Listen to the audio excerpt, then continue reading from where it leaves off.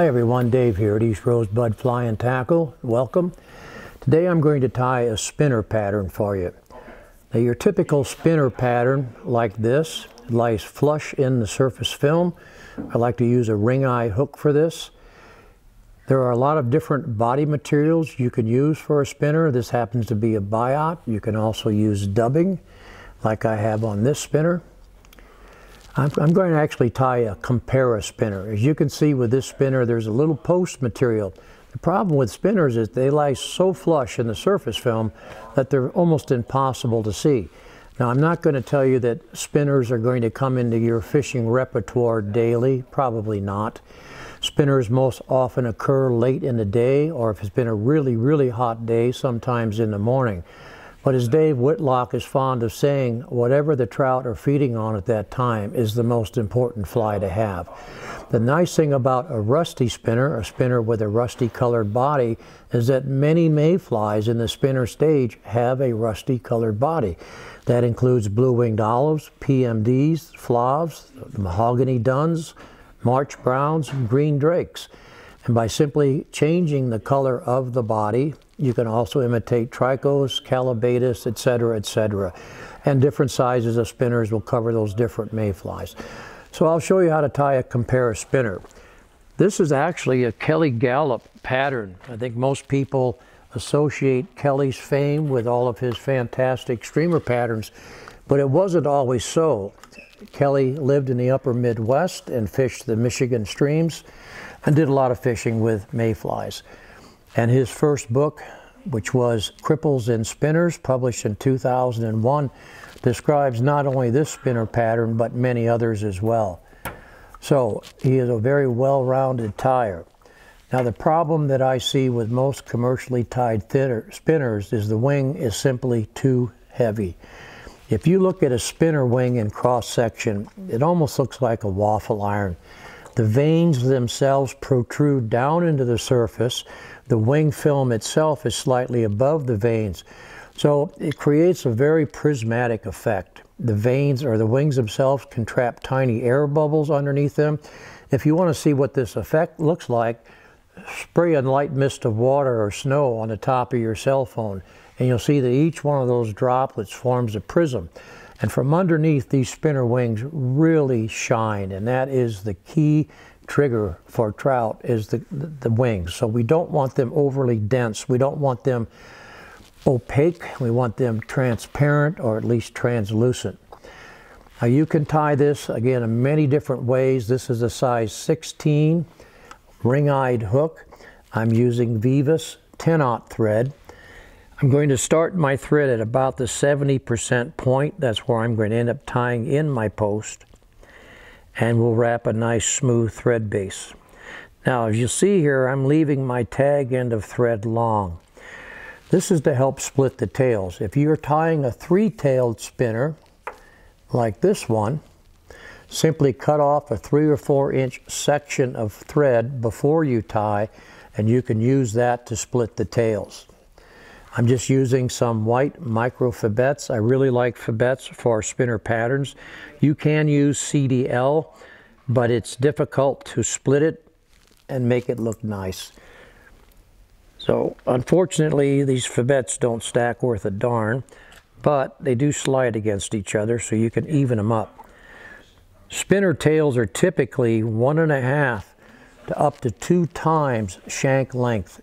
So they're very long. So I'm going to measure this to be about 1.5 hook shanks. I have the tips underneath my fingers, slanted at about a 45-degree angle. Make one soft wrap on top.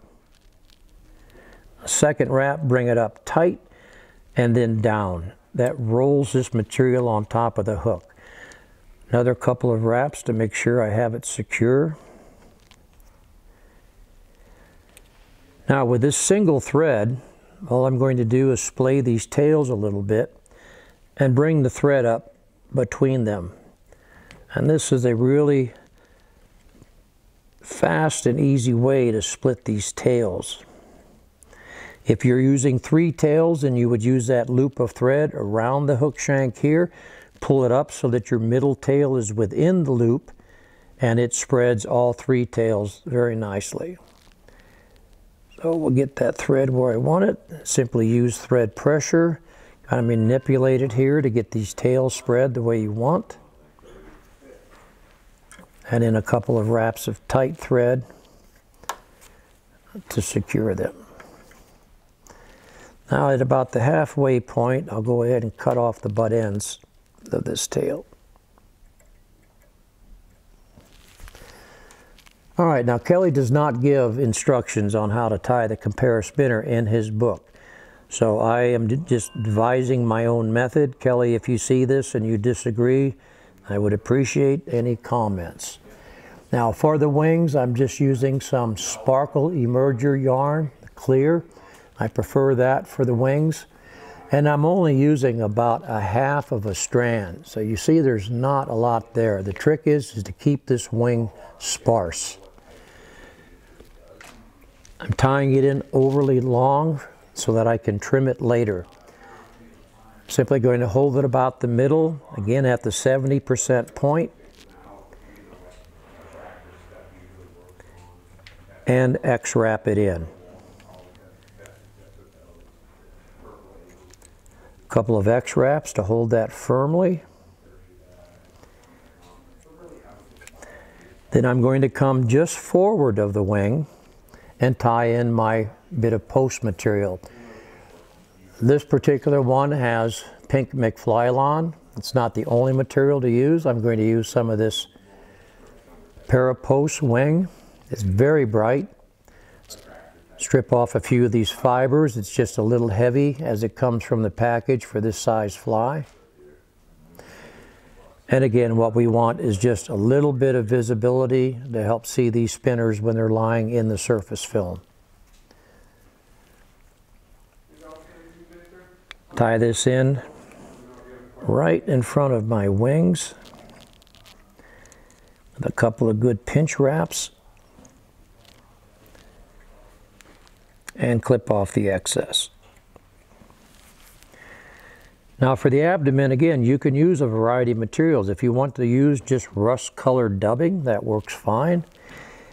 I'm going to show you how to use one of our Polish quills, which is a stripped and dyed peacock quill. It takes for some careful handling. These quills are pretty tender. This is a brown one. They don't make an actual rust-colored one, so I'm using a brown one. It does have one edge that's darker than the other, so we want to make sure that that edge is trailing so that we get that segmentation effect. They all have a little bit of herl left. Trim that off. And I'm simply going to catch that right back at the tail butts.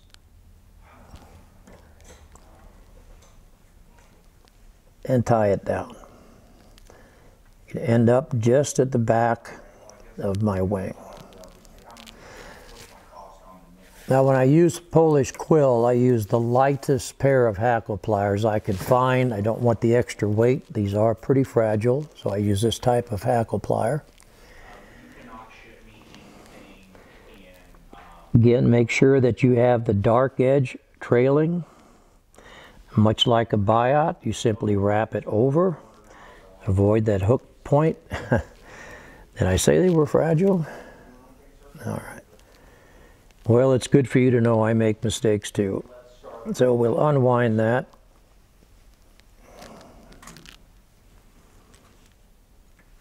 And we'll do it again.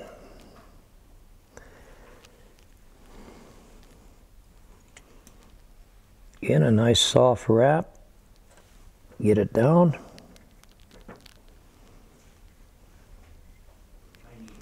And a nice smooth thread wrap. We want to keep this body nice and thin and trim, just like the real deal.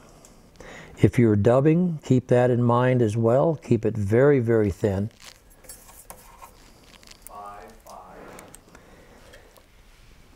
Try this one more time.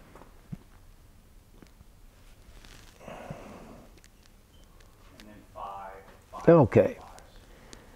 And bring it out slightly away from you to wrap it.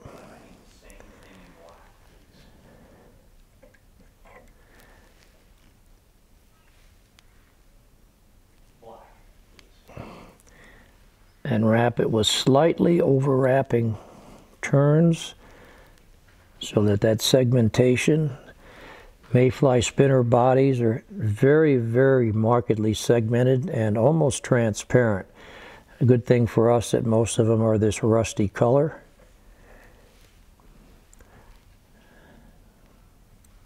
Wrap it up right to where my thread is hanging.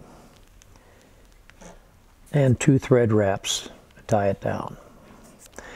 Like on all small flies, every thread wrap has a placement and a purpose. You don't use 5 thread wraps, or 1 or 2 will do. Now, to really highlight this body material, I like to use a little bit of the UV thin cement. I'll touch a little on there, and then I use a bodkin to spread it. This not only makes it durable, but it really gives this fly a nice 3D effect. Make sure you have enough to cover. Doesn't take much. And then just a couple of seconds with the light.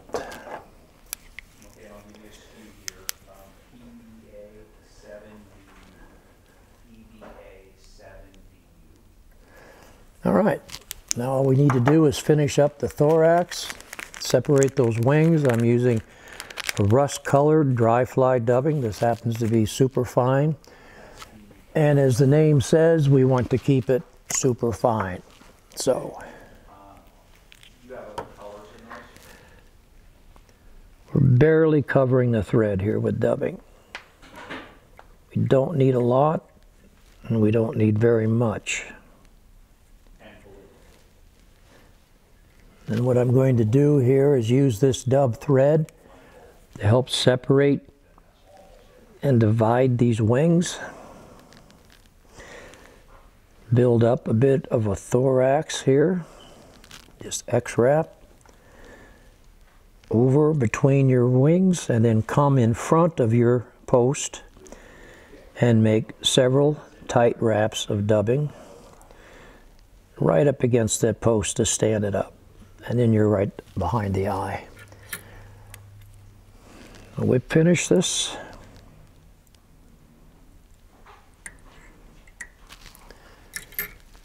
Now, spinner wings are the traditional length, typical shank length. I like to trim my post shorter than that. Again, this is supposed to be high vis, not a headlight. Bring your wing material up. You can use your scissors. Simply measure your shank length, transfer it to your wings, cut it off straight.